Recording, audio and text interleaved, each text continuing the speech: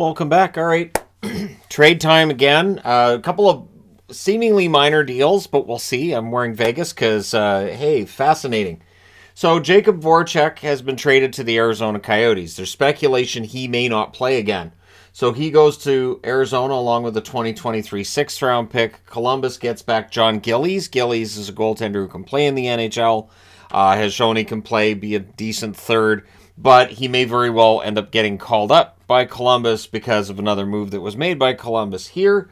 With that move, the Arizona Coyotes now have $28.2 million on injured reserve. And then they have another $3.5 million, I think, which is made up of dead cap money. So that's a lot of money that's just not being spent on players on the ice. So the Coyotes will continue that because, again, the expectation is Voracek probably doesn't play next year either. His career is probably done. So you could put together quite the Legends team with players who've had their rights owned by the Coyotes, but who never played for the Coyotes. And now Voracek's been added to the list along with guys like Datsuk and Hossa. You can make a pretty good team out of the guys who've gone to Arizona to not play for Arizona. Sammy Blais signs a one-year extension with the Blues worth $1 million. I've been praising Blais since he's returned to St. Louis. His play much better in St. Louis than it was with the New York Rangers. It just never worked there. Injury problems and everything as well for Blais, and I think they've done well in getting Blais back to his game in St. Louis, or it just fits. It just works for him. So good to see him sign an extension. Appleton's been placed on the injured reserve by the Winnipeg Jets. Janssen Fjallby's been recalled. It feels like he's recalled or sent down every other day. It's a good thing that their AHL affiliate is the Manitoba Moose. Janssen Fjallby called up. Dubois unlikely to play tomorrow. They're hoping that he returns on Saturday. So it's an injury that's kept him out for a little bit. It's going to keep him out at least through tomorrow is likely. And then that Saturday return would be big. The Jets, of course, are in the mix for a playoff spot, but they've played their way down now to the number 2 wildcard spot. Logan Stanley, also report has come out that Logan Stanley wants out. Logan Stanley, 24 years of age, big, strong defenseman, and it hasn't worked out very well in Winnipeg for him. Now, it was a few years ago I really thought Stanley had a lot of upside. That just hasn't turned out. So I'm not sure how much of a market there is for Logan Stanley, but if he wants out, I'm sure the Jets will make phone calls. I would think probably a late draft pick, probably not a lot they're going to get back, maybe another project from another team. Stanley's still young enough at 24 years of age, it could work out for him.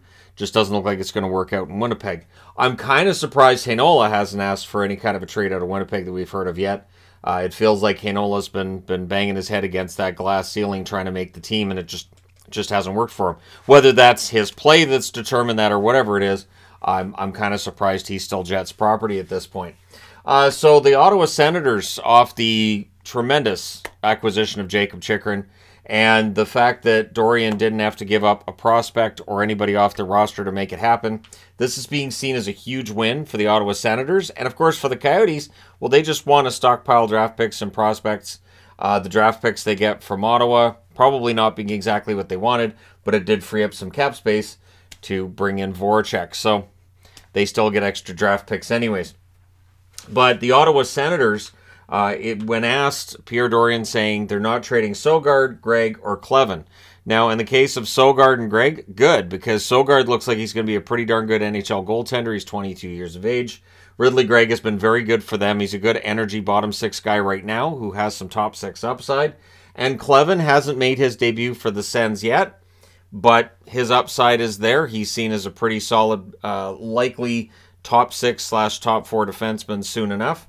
So yeah, Ottawa's not budging on. They don't want to lose any of their best assets in order to go for it at the deadline. And I kind of like that. So Pierre Dorian continuing to show how smart a GM he is. He's been doing this for the last 2 years.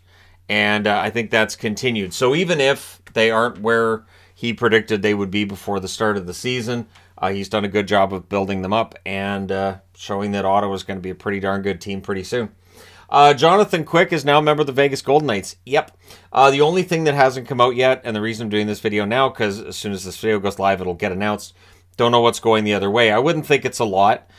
In picking up Jonathan Quick, this makes things interesting. And if I had a dime for every fan that I've seen say, now I want to see Vegas and LA in the first round, right there with you. I think that would be fascinating if Vegas won the division and played LA in the second round, or if Seattle or Edmonton wins the division and Vegas plays LA as the 2-3 matchup in the first round. Either way, Vegas picking up Jonathan Quick is a very interesting move. Because there's comparisons to how LA did this with Jonathan Quick and how Vegas did things with Marc-Andre Fleury. The difference being Marc-Andre Fleury was the Vezina winner before Vegas did that, and Jonathan Quick is statistically having a really rough season. So it's a little bit different, but still, Quick and Fleury seen as legends by the fan bases in general, and those fan bases not happy about the way things came to an end. I also want to congratulate Columbus for doing the right thing. This is something that could have been dragged out. This is something that could have been whatever, but as soon as it came out that Quick had no interest in going to Columbus, Columbus makes sure they get him on the phone, and they make sure they do the right thing and move him. And so we'll see what kind of an asset they get back from the Vegas Golden Knights in this one. But Jonathan Quick's been traded twice now. I look forward to the video for Columbus, for Jonathan Quick, the thank you for being a member of the team. I look forward to that. I want to see some photoshopped images of Quick in Columbus. One thing is I was really looking forward to seeing what Quick's mask would look like in Columbus, because Quick always has fantastic masks. His mask in Vegas is going to be killer. Certain of it because in LA, his masks are always fantastic.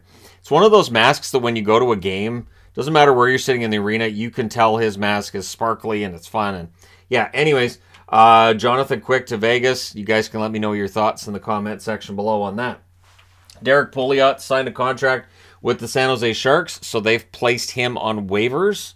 Pouliot, depth defenseman. It's an odd move from San Jose, though, isn't it? So he's going to be playing with the Barracuda, it looks like, which I think he's already been playing for the Barracuda, but he signs a deal with San Jose. So it's possible he clears waivers, which would be 11 o'clock tomorrow, and then ends up getting traded. So maybe there's a team that's willing to give a late draft pick for him, and maybe this is San Jose's way of making it happen. Sign him.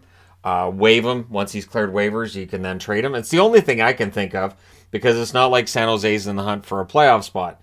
Speaking of San Jose, former Shark Mikey Eyssimont will be making his debut for Tampa Bay. He's going to wear number 23.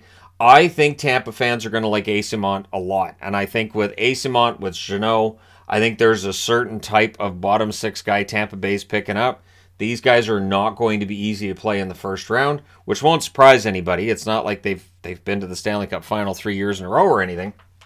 But yeah, for Tampa Bay picking up Eyssimont and getting him for Nemesnikov, I think is a good move. Nemesnikov had a good start to the season with Tampa, but had really faded lately. So Eyssimont should be interesting. He can check. There's a little bit of offense there too. He's an energy guy. Standard Tampa Bay pickup at the deadline, right? All right. There you go. Let me know your thoughts in the comment section below, as always. Don't forget to hit like and subscribe. If you're browsing your way through, you just happened upon this video. Thank you guys so much for watching, for all your support. I will talk to you again soon.